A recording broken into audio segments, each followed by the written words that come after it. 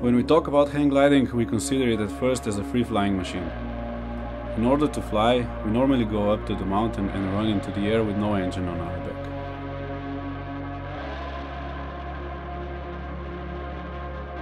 This means that we are flying the same routes as the birds, chasing the mountain ranges in order to get the lift from the dynamic winds and thermals.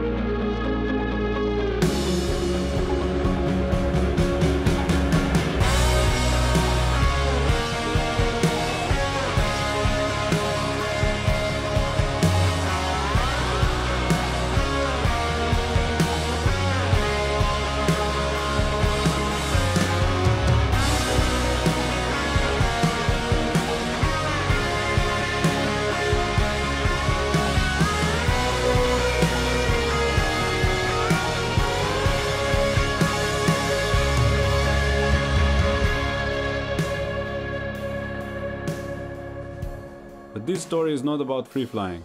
This story is about flying in places that I would never dare to fly with my hang glider before. It all started here.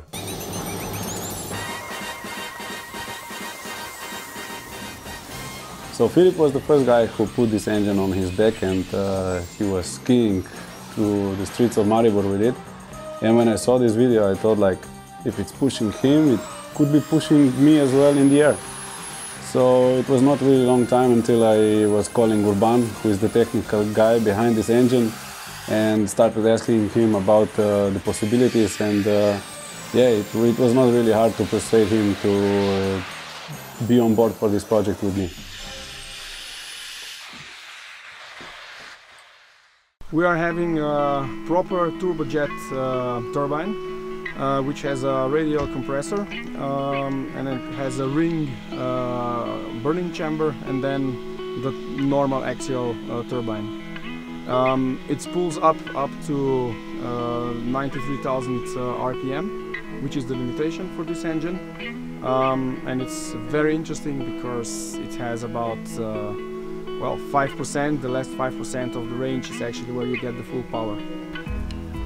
The turbines like this one are mainly coming from the RC modeling, although that lately they have been used quite professionally also by some of the projects like drones and similar. This particular turbine develops 400 newtons of thrust. So, as Urban said, it's 40 kilograms of thrust. I was reading on internet what's the lowest value to be able to take off from the flat ground up, and this was kind of the number that it was written in the articles, and that meant, okay, we have an engine, so we need to start designing things and start testing. Okay, let's do it.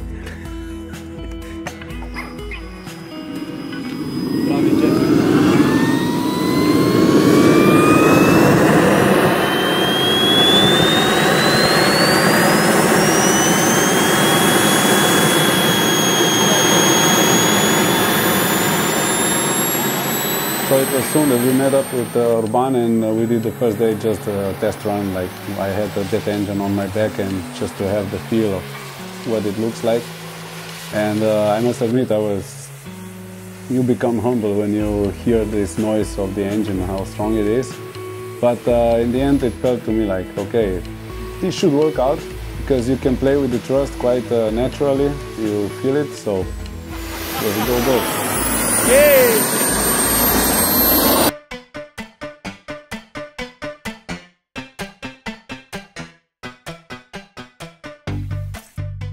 So we started with the first design, where we put the engine actually on the hang glider, and the more I was looking at it, the more I was not satisfied with it, because it meant that it should be super nicely positioned.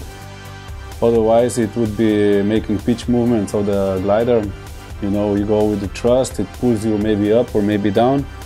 And the more I was looking at it, the more I was not really happy. Then I started thinking like, they are using already this kind of flying with a normal propeller, two-stroke engines, and they normally have a special harness where they put an engine onto the back of the harness, and there you have propeller in the back, and it all works really nicely.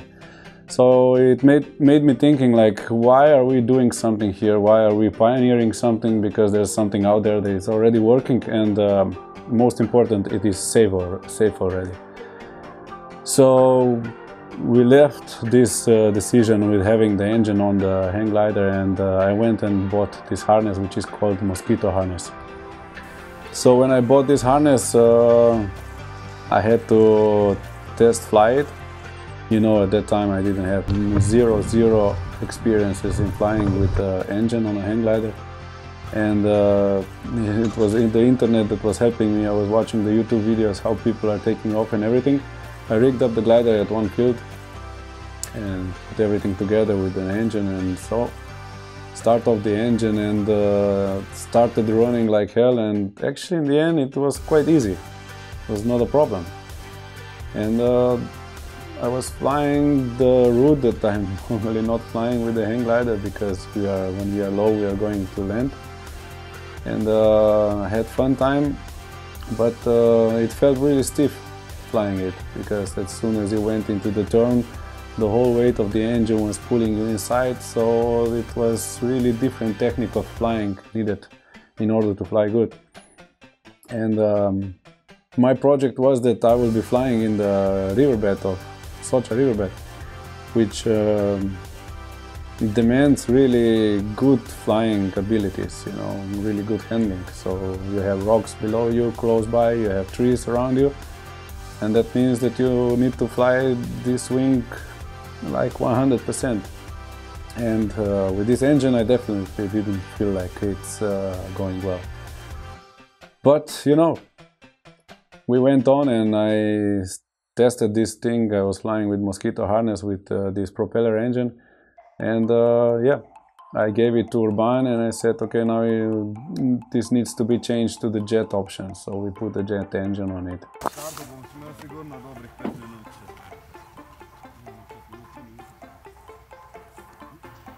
So the testing day arrived, the setup was done, the jet engine was on, the gas tank was on the harness, not in the favorable position, but it was okay. And we went to a big field. It was old airplane field, and it was not the best conditions because it was in the middle of the day where it was still a lot of thermals.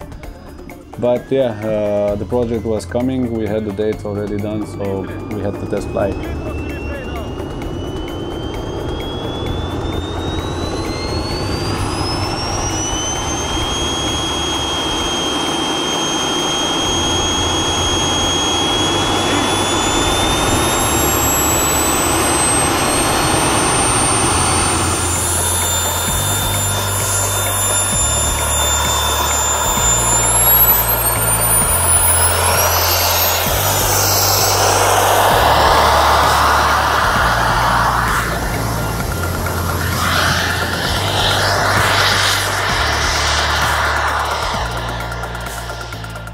So as you can see, the first takeoff here, it was not so nice because I got a little bit of wind from the side, which pushed me a little bit, and I had to squeeze my teeth and put the full throttle as much as possible and correct the hang glider.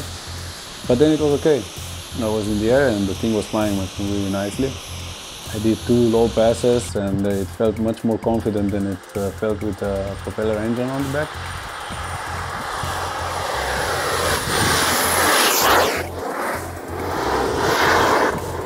There was only one problem, that the gas tank, when the kerosene was moving inside from time to time, the tube was losing the gasoline.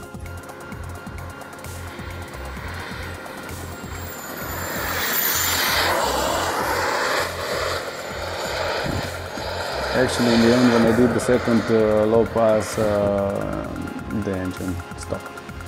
But thankfully at that time I was pointed at the wind, so it was no problem to land. But yeah, this is testing. So we saw that we had made a small mistake there with the setup, but it was Urban's job to fix it, and we had a second run of testing.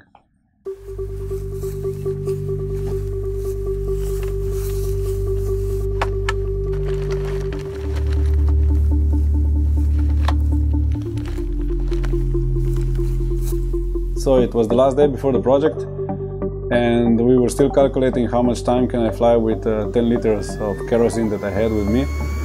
And eventually we found out that I can be in the air for 8 minutes. But that means that I need to be out of the river at about 6 minutes. So we had to recalculate all the route and everything in order to have it done safely and properly. And this was actually the first day that I was really starting to enjoy flying with this setup. It felt natural, it felt good, I was able to fly low, I was able to bank and go on to terms with it. It really started to feel like I'm a Superman flying with this thing, because with the hang glider you come down, you come low, and then you land. And here I was able to come down, go swoop all the landing field, and then in the end just pull the throttle and I went back up. This was something new for me.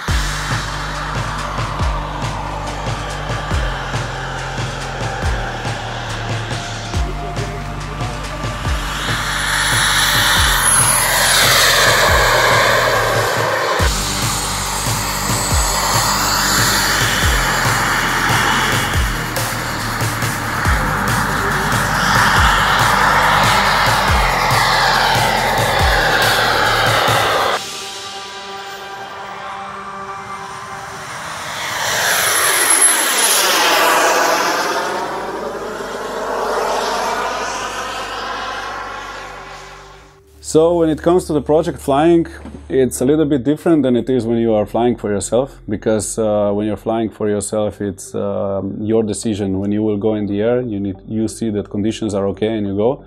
And when it's like this, it's a little bit different, because you actually have the whole team there working for you to realize this project. So there is a certain pressure on you.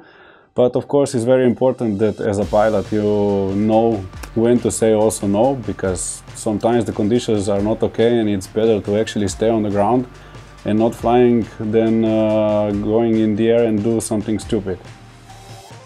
But for the project here we had 2 really nice days with really nice weather. We were doing all of this in the morning when the weather was calm, we had no wind anywhere.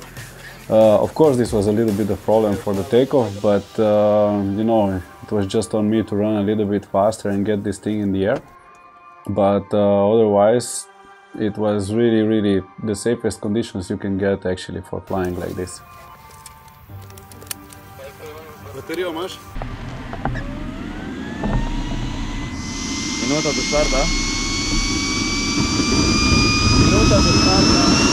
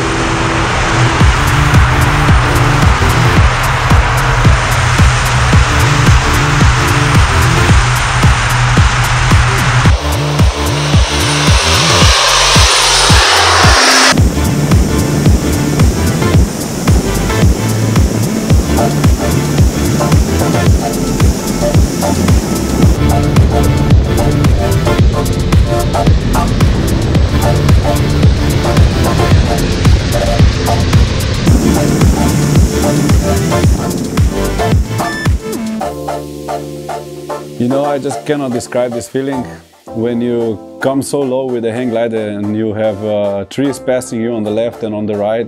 Below you there's crystal clear Socha river and you are just moving really fast, very close to the river over this. It's something really amazing to feel, and this really paid off for the project that we were working on it for nearly 1.5 years. I quickly forgot about all the problems that could happen with the engine if it would stop in the meantime, because I was just focused on everything, on flying proximity close with the water. I was even able to put my legs sometimes into the water and get wet a little bit. So I believe we created a really nice flying machine. It was a loud one, but nice for flying, and also I believe I felt safe at any given moment when I was in the air with it. Now when I reflect back a little bit, I remember myself being as a small kid. I had all the magazines and everything about jet planes. I knew the technical data of it, I had all the pictures on the walls of it. So looking at the project now, I see that I actually fulfilled these dreams. I flew the machine that had wings, it had jet engine on it. So I believe by that I could say that I was a jet pilot, at least for these 2 days.